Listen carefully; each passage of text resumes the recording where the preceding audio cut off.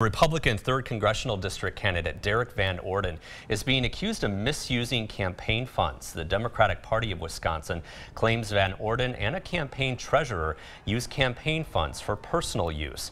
This includes travel and hotel rooms in Washington, D.C. around January 6, when supporters of former President Trump stormed the Capitol while electoral votes were being counted.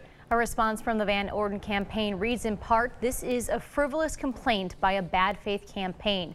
The lies that Ron Kind and his allies continue to push prove exactly what Derek has said about entrenched politicians like Ron Kind for the last year.